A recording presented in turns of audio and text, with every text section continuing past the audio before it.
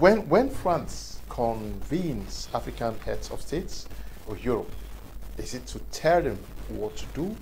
Are these guys necessarily more intelligent than us? Why do they call us to tell us how to fix what we are already doing in Africa? Let's talk about climate. Who is destroying the climate more than who? And who should give lessons on how to conserve nature and climate? Mr. Liu, first and foremost, when we are talking about climate, Africa has a unique climate. We're in the tropics. There are a lot of things we have in Africa that are not found in Europe and America. So it amazes me to find that people don't understand our climatic condition, want to educate us on climate change. That's why I said we have to open African what? Health Organization. Yes. Because the kind of diseases we have here. You talk about African disease control, something like Yes, CDC. yes. We should have it because the truth is, Mr. Leo, the kind of disease we have in Africa, they are not in Europe. A friend of mine flew to America and had malaria. They had to package leaves here to send through DHL because those guys don't have malaria.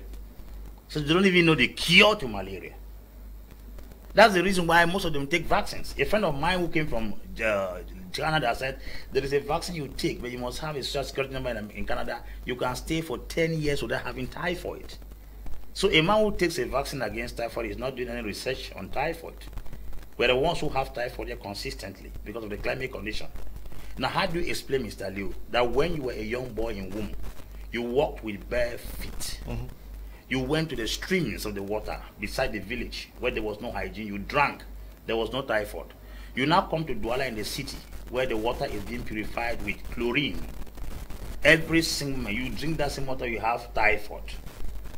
You walk in the village with bare body, and if a mosquito beats your body, you did not have malaria. You come to Douala, you are under a tent, and you still have malaria. I don't know who deceive Africans that the fight against malaria is tent. And doctors with PhD stand on television and say, one of the ways to fight against malaria is you sit in your parlor, there's no tent. By the time you leave the parlor to go to the room, mosquito are already beating you in the parlor. So how does the tent in your room secure you from the mosquito bite that you sit in front of your house? How does a tent in your room secure you from the mosquito bite that you walk in the street? And then you hear millions and millions of dollars are invested in buying tents. Tents that remains in the room. Inside the room, Mr. Liu, tent. So outside, there is no tent. Mosquito does not stay outside. Mosquito will leave you when your body is bare outside and come and follow you where he will not be able to reach you. It will not be able to reach you under your tent. That's how bad the situation is. So you want to put one-on-one, there is a very serious problem. That's why you see Ramaphosa said, you people value the interest of your pharmaceutical companies to the lives of Africans because you did not give us the vaccines for COVID-19 and you refused us from producing that vaccine. Mr. Liu, if this is not greed and wickedness, I have the capacity to produce a vaccine that will help my people. You did not just provide for me, you stopped me. Yeah, but when we make these beautiful speeches that you stopped, are we not the ones who accepted them from stopping us? Are we not Africans? Don't we have the African Union?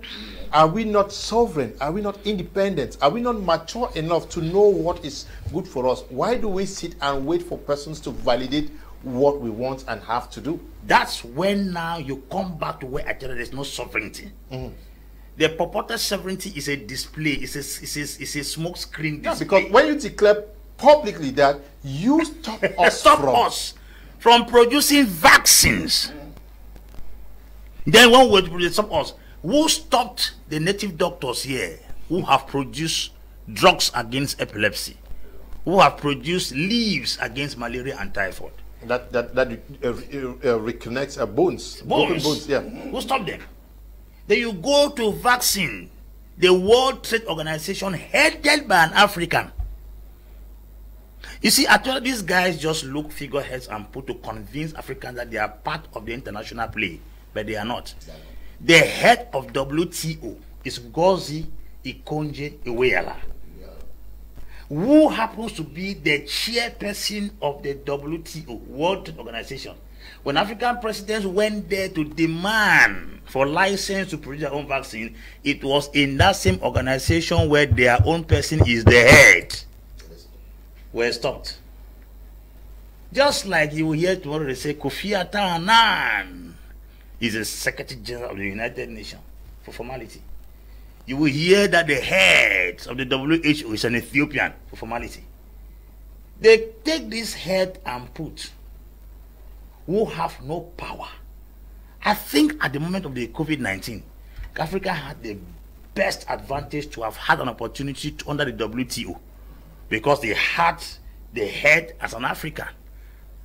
But unfortunately, they were resisted. Now, why would they produce Africans vaccine in Europe? Diseases operate according to tropics and based on the climatic condition. What operates as sickness in China is not what operates here. That's why the Chinese approach to health is different. Acupuncture is part of Chinese treatment. We don't have it here because we don't have sicknesses that are in line with that kind.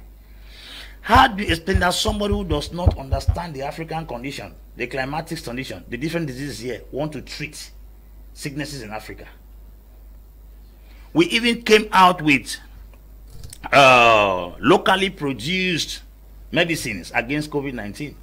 They were stopped. The organ that came from Madagascar was heavily fought. It tells you there is no sovereignty. Can they ever stop Qatar, Lebanon, Syria, Jordan, or any of those countries in the Middle East from doing theirs? Yeah, but the most decent welcome, Mr. Liu, so far, in terms of morality and sanity, took place in an Arab nation. You couldn't enter into a hotel in Qatar with a woman without a marriage certificate. You didn't wear skinny dresses that expose your breasts. Alcohol was not sold anywhere in Qatar. Try it in Cameroon. Qatar has banned homosexuality, no sanction. Yoweri Museveni signed a bill recently in the parliament that enacted the fight against LGBT, and they have given them sanctions not to enter America. But yes, that was going to take me to one of the last questions I have for you. Is that sovereignty? To find out where the difference is, where we have nations that were also colonized like Brazil, we have other Latin American nations, we have Asian nations that are actually acting like truly independent nations. What is the difference? We don't see these nations invited as a continent by single nations like China and Russia. They treat as equals. As equals, yes. Yes, growth. Where is the difference? Growth. Okay. Growth. The one word is growth. Growth is as in monetary terms or mindset? In terms of mind. Okay. Mindset. You see, when you grow mentally, people don't manipulate you anymore. It's as simple as ABC. You are only a subject to the level of the ignorance. The day Africans will understand who they are, all this nonsense will stop. You see a country like Brazil. Brazil does aircraft assembling. It doesn't produce aircraft.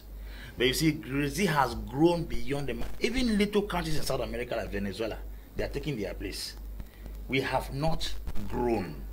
I want to accept what Frederick Leclerc said in 1986 during the apartheid. Give African guns, they will kill each other. Give money, they will steal it. It is not a matter of refusing to grow. How influential is Singapore? Do you know that Singapore has just a seaport? What gives Singapore money is a seaport. We have the best seas here that can produce even bigger seaport than Singapore. As a matter of fact, there are countries that are growing without having 1/10 of our resources. It has to do with growth.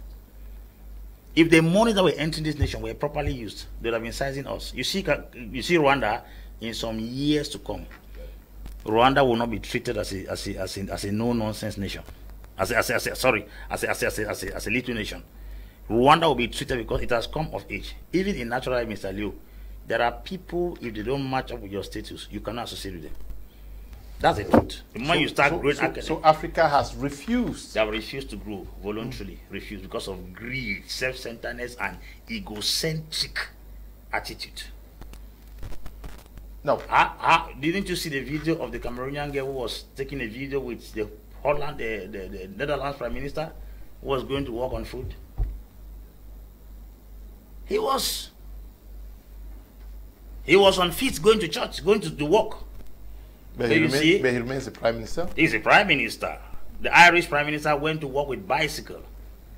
Look at the convoy of an African president. No, president. No, not the president. Divisional officer. That one enough is able to tar 10 kilometers road. Why all this display of grandeur when you know that the road that is even escorting you is gallop? A governor is running with an escort of almost about 200 million when the road is running on, has gallop everywhere. Are we not sick? Do you know why Chinese people don't value us? I'll explain to you. I have a friend who lives in China. He said they don't consider Africans with any respect because Africans don't grow. I'm telling you, in life, in the natural life, moment you don't grow to a certain level, you cannot interact with certain persons financially. Africa has not grown to match up with those guys. Go to Europe, you'll see the difference now. When we grow, they will respect us. People respect you when you grow.